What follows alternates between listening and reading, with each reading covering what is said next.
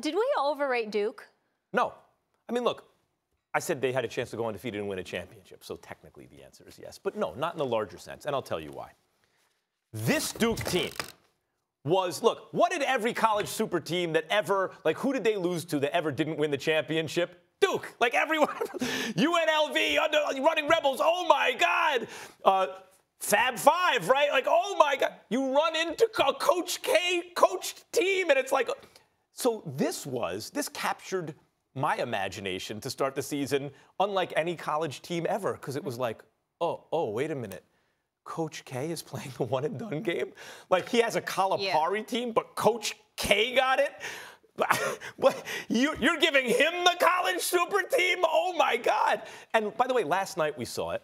Like, they should have lost, but they have the athletic ability to clamp down. And all of a sudden, just by playing with more energy defensively, everyone's 6'9" and fast, twitchy, and all over the place, and they win. I can't say that we were, it's not that we didn't overrate them, that I was wrong to overrate them. Even if I turned out to be wrong, I was still right to be that excited. Oh, my God. Coach K is playing the Calipari game? Who doesn't want to see this? And by the way, you telling me they're not going to win a championship this year? Okay, you sure about that? You're special. I mean, look at you. Look at me. You're good at this. You acknowledge you were wrong and say you're still going to end up right. You were wrong in overhyping them, but somehow that was the genius play to make. Deep down inside, you know what I mean, and you know. And I even figured out how you did it. You took a Duke team in 2019 that has undoubtedly been overhyped. And that's not even an insult because they've been placed on the plane of all-time greats. You mentioned the right names. The last time I truly remember a team like this, that people said the kind of things that you have said this year about them, undefeated in a national championship, was that UNLV team. Yeah. It was Larry Johnson.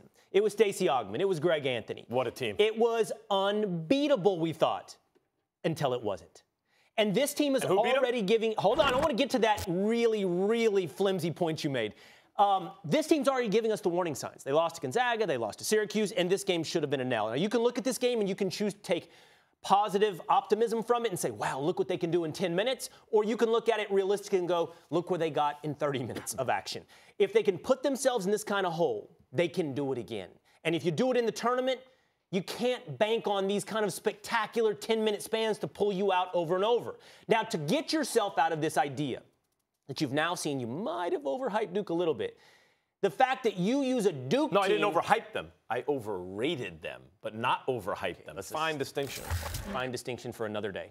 You lean on Cain, a Duke, you can lean see on the a Duke team from 30 years ago, 25 years ago, whatever we're looking at now. You lean on Duke teams with different players, different uniforms, different eras. Just because their jersey said Duke, and don't give me Coach K, doesn't mean the fact that he's not out there, so this overhyped team's actually going to be okay. It's ridiculous. It's the most ridiculous wiggle you've ever made. No, I take that back. I feel in a way bad for you right now. I really feel sorry for you right now because you know exactly what I mean. And like you're forced to now argue against it. You know what I mean. The level of, you can't deny that you wondered, like, what would happen if Coach K played the one-and-done game? What would happen what would happen if he had the kind of recruiting class that a Calipari has, and you're like, oh, my God, that's an NBA team. Only Coach K is coaching them. You didn't wonder about that? Sure, but you that's weren't not the point. astonished at the level of talent? Did I say they're going to win the national championship? Undoubtedly. Did I say they go to undefeated? I didn't say Your argument is the only kryptonite to a super team is Coach K. No, I didn't say that. That's what you said, essentially. What I'm saying is, in a sport organized in a one-and-done system, even the best team doesn't always win the championship.